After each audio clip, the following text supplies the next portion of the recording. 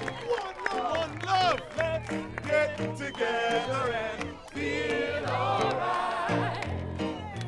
One love, one heart. Give thanks and praise to the Lord, and I will feel alright. Why'd you make the decision to bring your cast out for this concert today? Our city is amid great pain.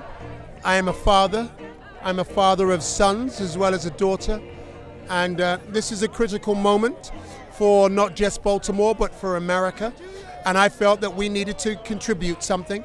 And the story of Bob Marley right now that we're telling, which is about Bob trying to bring peace to Jamaica, peace to Kingston, felt rather apt. And I felt that this would be our way of contributing, our art. Let's put some vibrations and some good vibrations into the air and the spot where many of our people are crying. The cast said yes immediately, one and all. Everybody just said, let's take time, our lunchtime, work time, we don't care. We'll just come down here and just share our love and share our support for the people of Baltimore. I came here from England, as you could tell from my accent.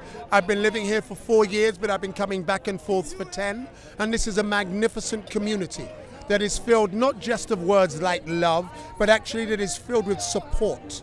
This is a community that wants to make sure that it defines itself in the 21st century manner, not a 20th century manner.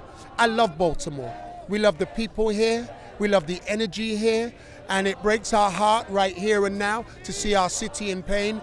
But today is a new day. Tomorrow is another day. And we are moving forward. We're singing. Let's get together and feel alright. Give thanks and praise to the Lord, and I will feel alright. Give thanks and praise to the Lord, and I will feel